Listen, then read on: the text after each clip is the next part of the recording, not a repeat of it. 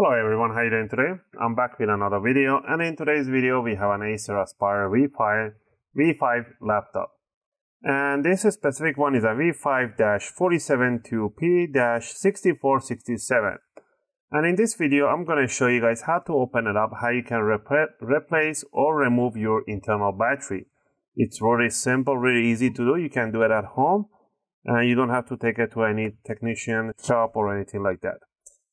And I'll try to get the link for the tools that I use and the batteries in my video description if you guys need to purchase one. So first thing first, if your battery is not holding up any more charge longer and is draining really quick, you might want to replace it. Those are the first signs. But sometimes they get inflated, and again you want to replace it, otherwise it's just gonna blow up the palm rest right here. It's gonna push the trackpad upward.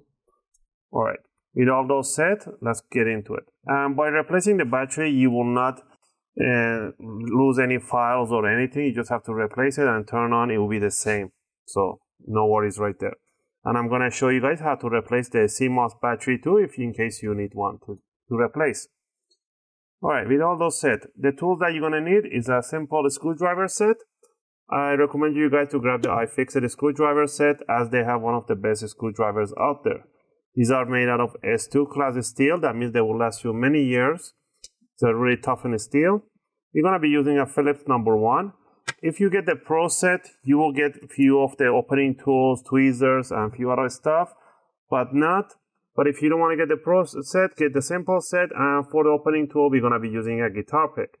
Metallic guitar picks are really suitable to opening cases and covers. Alright, with all this on hand, let's go ahead and remove the bottom cover.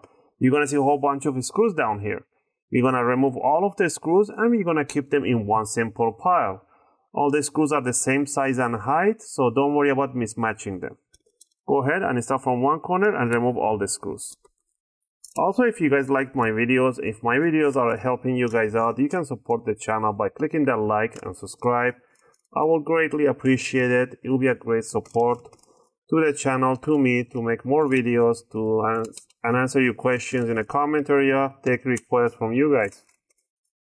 I really appreciate your support. If the screws are not coming up, you can grab a magnet or magnetize the tips. That's easier to pull them up. Make sure you don't forget the 2 screws in the middle. Once you remove it, double check, make sure you haven't missed any. Once you remove all the screws, what you want to do, you want to grab your opening tool, and you want to stick it between the bottom cover, the black, and the top color, whatever color you have in here, right in there, about 1 or 2 millimeters inward, and you want to twist it, and you want to hear a big click. And once you hit that click, that means the covers are getting loose. You want to work around every 1 or 2 centimeters. You want to just do this and pull it out. This one just came out really easy. So you want to work yourself around, go to the back corner, the left and the right side. And you want to just twist it in there, and there we have it. Usually what I do the sides and the front, and then I grab it from here, I wiggle it around, I lift it up, and it will release the back end. And you just want to push it towards the back side where you have the I/O side, and it will release the I/O end. Alright, down here we're going to see the battery. There's 1, 2, 3, 4 cell batteries, but they're working in a parallel, so these are 2 cell battery, because they're just doing a series or parallel.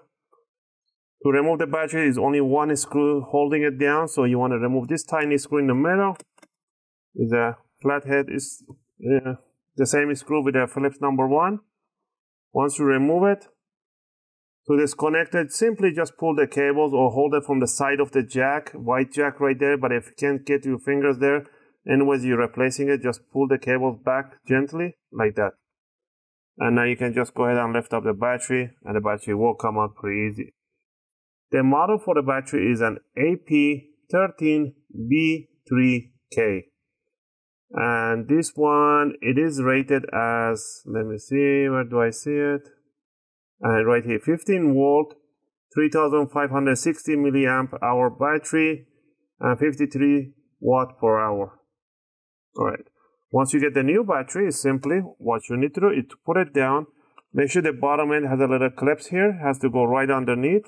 Put those in, set it down. Make sure this exposed pins on the bottom facing the motherboard, and the red cables are facing towards the battery. You don't want to put it the other way. You don't want to put it like this, otherwise you're going to short the motherboard. You want to bring it like this in front of the jack, and straight, evenly push it towards inside the jack. And the last thing down inside would be to put the screw for the battery right in the middle.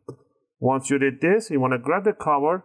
You want to scoop down the I/O side where the HDMI port is. Just bring it towards yourself. Put it down all the way in. Bring it towards yourself and push down the side. You should hear tiny clicks, and that should be all. Now the last thing down here is to put the bottom screws.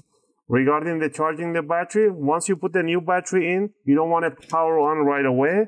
You want to leave it in an off state, turned off mode, and you want to connect the charger, leave it there for 5 to 6 hours with a laptop turned off. So it fully charges the battery without stressing anything.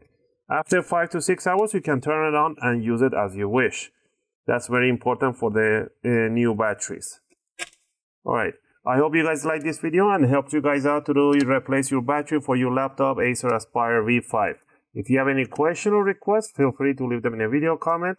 I'll try to answer them as soon as I can. As always, thanks for watching, and I hope to see you guys in my next video. Don't forget to click that like and subscribe to support the channel.